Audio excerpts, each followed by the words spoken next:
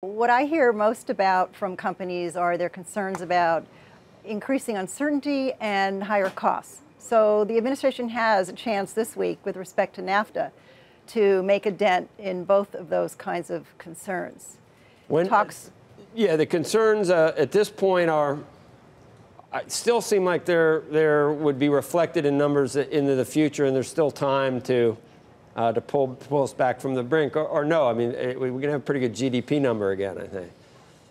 Well, the economy is doing well right now, but what we're not so sure about is how much investment is going in that will affect the next quarter and subsequent quarters because, again, of the increasing concerns about the uncertainty of our trade partnership with not just Mexico, Canada, but with the EU and with China as well.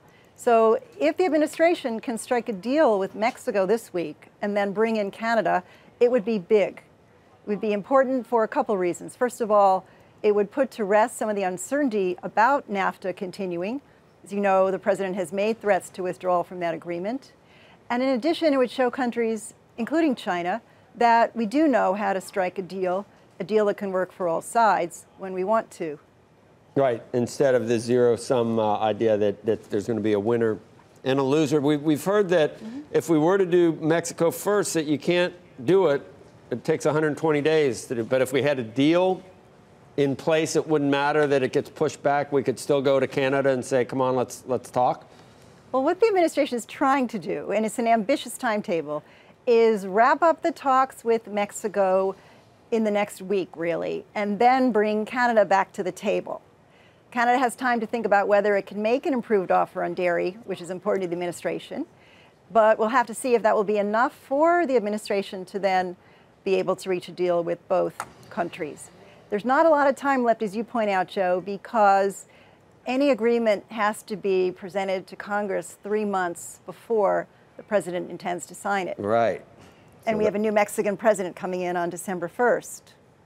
So yeah, so it's timing does become an issue. If you had to bet money, how far along do you think we get in these tariff tranches with China? Do we get to 200 billion?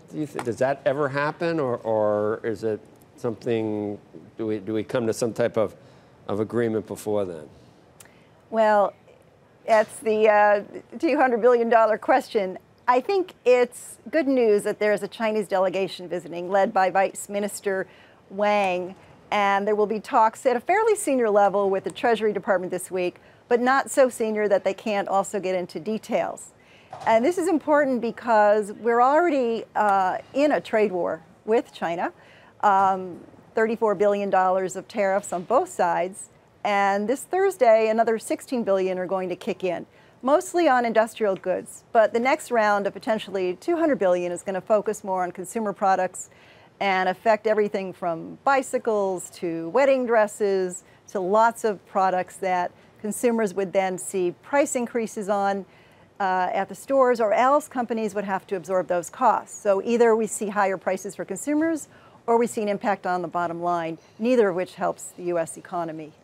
We would see how quickly, with the 200 billion, businesses would almost immediately see, we'd start seeing some effects there, right? I mean, we don't want to get there. Is that that would be a very bad outcome for the overall economy? You think it would take a point off GDP? Half a point? What do you think? It's tough to say. It's hard to measure the precise economic impact. I can say that we're going to see price increases. We've already seen some. Coke has announced price increases. Harley-Davidson's announced that it's going to be taking some of its manufacturing overseas. And neither result is one intended by the administration, but that's one of the casualties of a trade war.